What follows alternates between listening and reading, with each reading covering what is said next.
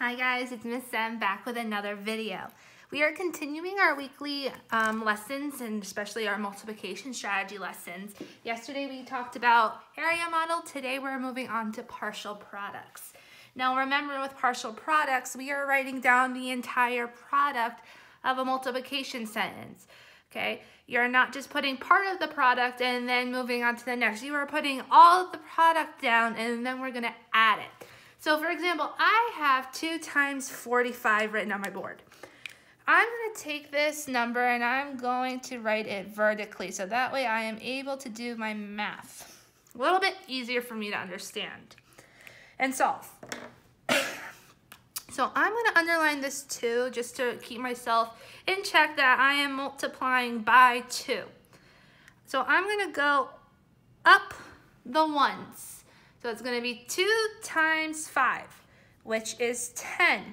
And I'm going to write 10 all the way down. Then I'm going to go across. Remember, this is the tens place. It's no longer just 2 times 4. This is 2 times 40 because the 4 is really in the tens place. So it's 40. So 2 times 40 is 80. And I'm going to line up all my numbers in a row. So that way, when I can add, which is my next step, everything will be nice and even.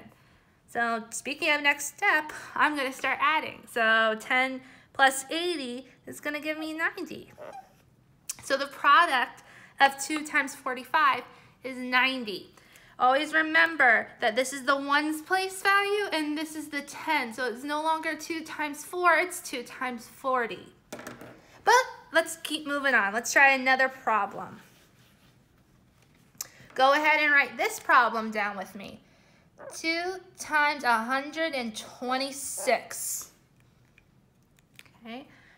I'm going to change it and write it vertically so that way I can solve my math. It's a little bit easier for me to do so.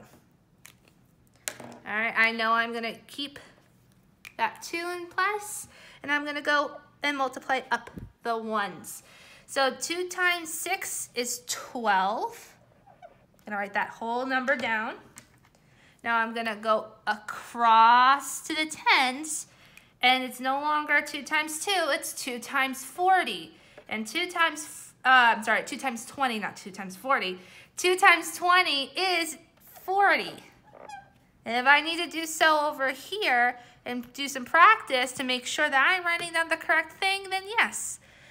2 times 0 is 0, go across, 2 times 2 is really 40. Okay. Now I'm going to go across all the way to the hundreds now. 2 times 100.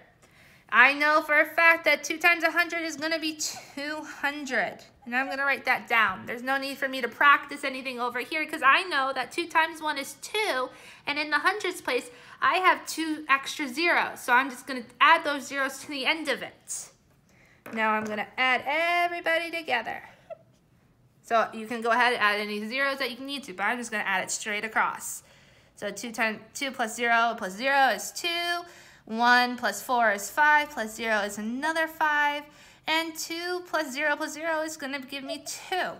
So the product of 2 times 126 is 252. Okay. If you are stuck and you cannot see how these numbers up here at the top, 126, and how I'm getting 20 and 100 from it, go ahead and make that place value chart that we used to do. Label it the ones, the tens, and the hundreds. All right, so that way you can see, wow, the 1 is in the hundreds place, the 2 is in the tens place, and the 6 is in the ones place. That way you know what numbers need to get the extra 0 or whatnot. Okay. All right, we're going to keep moving forward. We're going to do another practice problem.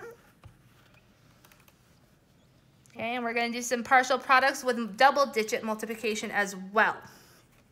All right, so my next problem is going to be 3 times 312. I'm going to go ahead and write it the correct way. That way I'm able to do it properly. Okay, I'm going to go up the ones. So 3 times 2 is going to give me 6. Now I'm going to go across to the tens. So 3 times 10 is really 30. Make sure you're keeping everything in line to solve. Now I'm going to go across the hundreds. Well, 3 times 300, if I know in my head 3 times 3 is 9, and I'm in the hundredth place, and I have 2 extra zeros, it's really 3 times 300 is going to give me a product of 900. And if so, if you need to practice over here just to make sure that you are correct, go ahead. Up the ones, it's going to be a 0. Across to the tens, 0. 3 times 3 is 9. So I was correct. Now you're going to add everybody together. So add your zeros if you need to add your zeros. 6 plus 0 plus 0 is 6. 3 plus 0 is 3. 9 plus 0 is 9. So the product of 312 times 3, or 3 times 312, is going to give me 336. Remember, if you need to draw your chart, your little place value chart up here, then do so.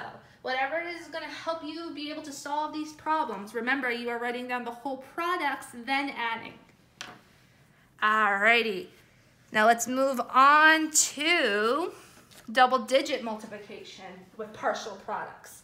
So I'm going to write down 61 times 23. Okay.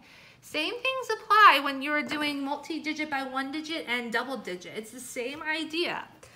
So I'm going to write it the way I like it, the way that's easiest for us to do all this math. I'm going to underline this 3. This is very important so that way you keep track of where you're going with these problems. I'm going to go up the ones. So 3 times 1 is 3. Now I'm going to go across to the tens. Remember, this is no longer 6, it's 60. 3 times 60. If you can't do it in your head, don't try to do it. Don't try to guess. Solve it out. So 3 times 0 is 0. 3 times 6 is 18. So I'm going to write down 180, because 60 times 3 is 180. Now, I'm going to erase that little line telling me where I am, because I am now going to the tens place. I was in the ones, now I'm in the tens. And I'm going to go across to the ones. So really, this is saying 20 times 1 is what? 20 times 1, anything by times 1 is itself, so it's really going to be 20. And then I'm going to go up the tens. So this is really 20 times 60. Now, if you don't know and you want to try to practice your double-digit skills, you're more than welcome to. Okay? You could do it this way and solve it this way, or you can think to yourself, well, I know that 6 times 2 is 12.